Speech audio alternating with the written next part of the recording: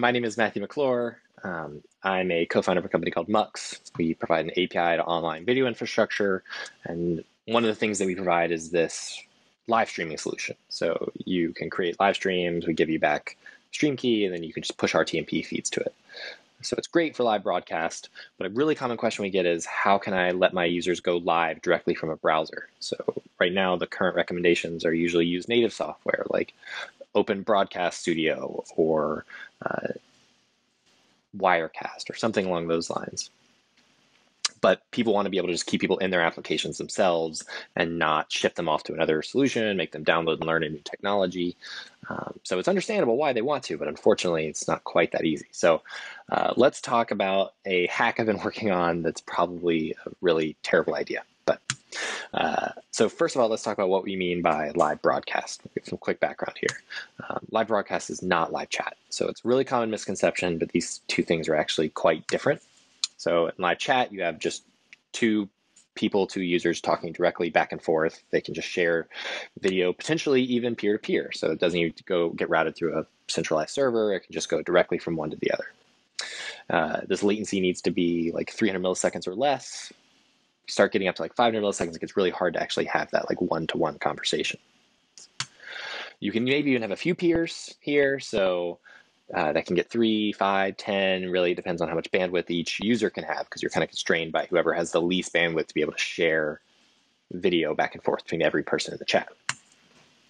Live broadcast, on the other hand, is from one camera feed to hundreds, thousands, tens of thousands, hundreds of thousands of people at once.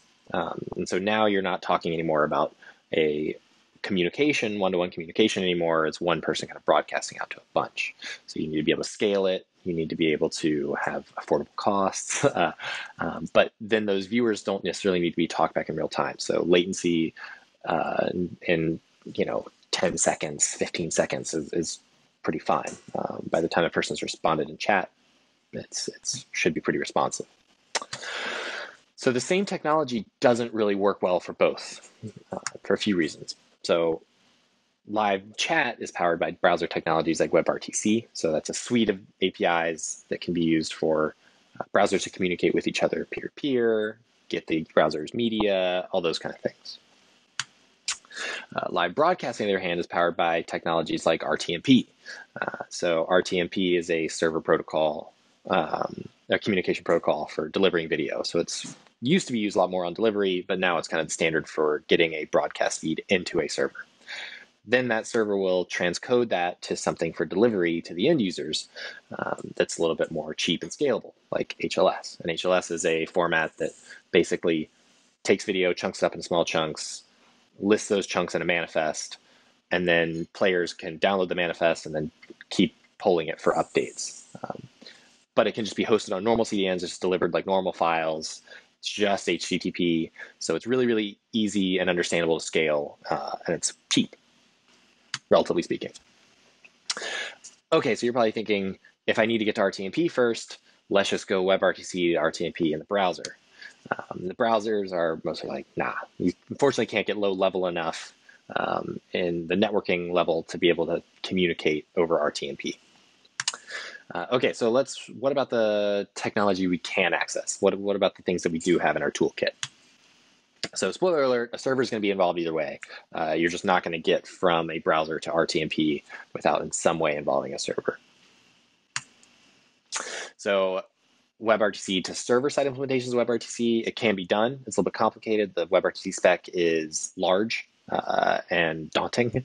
This has gotten a lot better recently. There's projects like Pion that really make this much easier, but it's still pretty daunting. So you're thinking WebRTC to a server-side WebRTC implementation, but now that implementation is just headless Chrome. And this can be done. It's actually done really well. Once you basically can have a chat. The headless Chrome instance can just join that chat and record it. And the nice thing here is you're just using browser technologies. You can do overlays. You can do whatever you would do in the browser there, and then it's just in the stream. It's really, really cool. The problem is now you're having to run Chrome at scale for every single person that wants to do a live stream, which can be complicated. Okay, so what if we just used a piece of that WebRTC spec, get user media, which is the process of getting the browser microphone and camera, and then we'll just send that over WebSockets. WebSockets are understandable. The server-side implementations are common and things that we've all worked with, or a lot of us have worked with in the past. So let's try that. You might be thinking, how would that work? So first we would request the browser's media. So get user media is what I was talking about earlier. You can set different constraints. We'll just set audio and video to true, but you could adjust that if you wanted to. We'll set that stream, we'll add that stream to a video element so we can see it. And then we'll capture that stream, and then we'll pass that stream to the media recorder, to a media recorder instance. Or we'll create a new instance of the media recorder API, which just allows you to basically record content from a browser. And then that recorder will expose this data available event. So every time that event fires, we have a chunk of video. So we'll just fire that chunk of video down a WebSocket connection. I'm ignoring all the process of creating that WebSocket connection, but assuming we have a WebSocket connection, now we can just send that video down that WebSocket connection, which is great. So then the server side of things is also pretty simple and straightforward. We have this WebSocket. Every time we get a new connection, we'll spin up a FFmpeg process. Here I'm using a MUX Rtmp endpoint, but that could be anything. When we'll do some cleanup if the FFmpeg process dies or if the WebSocket closes. But otherwise, every time we get a new message and it's a buffer, we'll just write it to FFmpeg, and then FFmpeg will deliver it via Rtmp. So this actually works pretty well. If you want to see a demo of this, you can check out a glitch. It's got everything running. You can see it working in the browser. It's actually pretty cool. It works pretty well. Here, you just put a stream key. If you wanted to remix the glitch and use a different Rtmp endpoint, totally cool. And I also wrote a blog post on this whole thing. So if you want to check it out, get more details, I go a little bit more into details. So thanks, everybody. Whoa, that's a lot of knowledge in just 20 or 28 minutes it was. 4 great topics. I would like to invite all the Lightning Talk speakers with me on the stage to do the last round of Q&A of the day. Hey, everyone. Hello. Hey there. Hey. Hello. Good morning, evening, night, whatever it is for you. I'm going to go straight into the questions. Going to start with the first question from Matt McClure. What market are you targeting, and why would someone use Mux instead of Twitch or YouTube? Yeah, it's a valid question.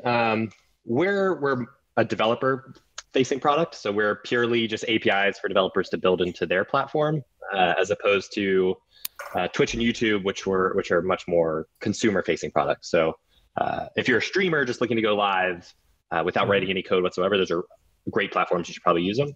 If you're trying to build a platform, we're probably a better fit there. Okay, so it's more about the target audience, I guess, and that you have more control over what you're doing.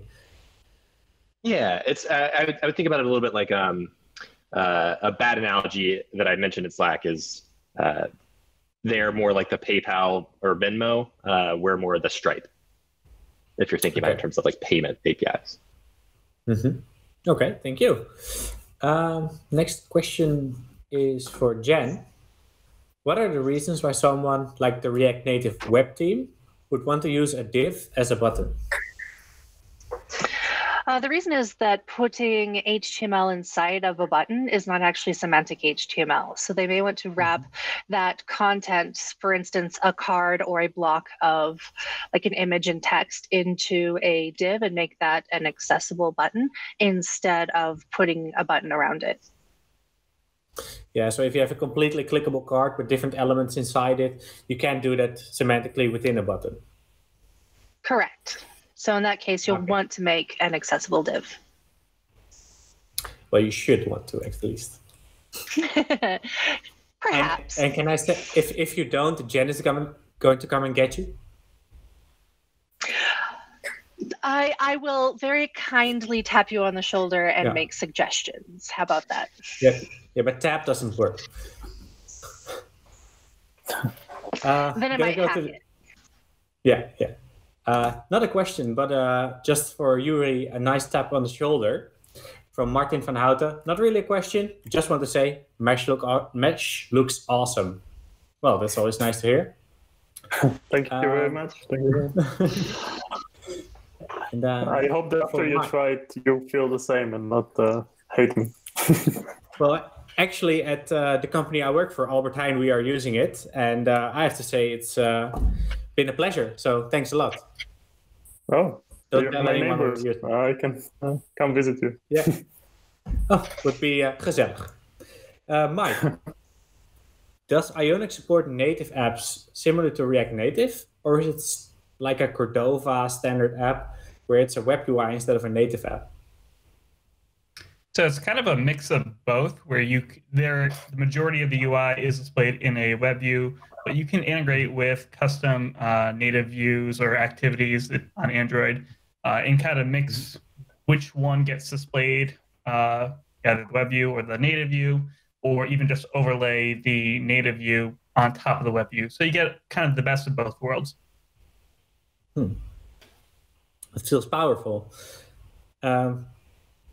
Okay, thanks guys and my lady for this great talks. For the people watching, they're also going to be in the Zoom rooms for questions, but the formal part is now over. I'm going to say goodbye to you for a little bit. So thanks for joining. Thank you. Thank you. Bye-bye.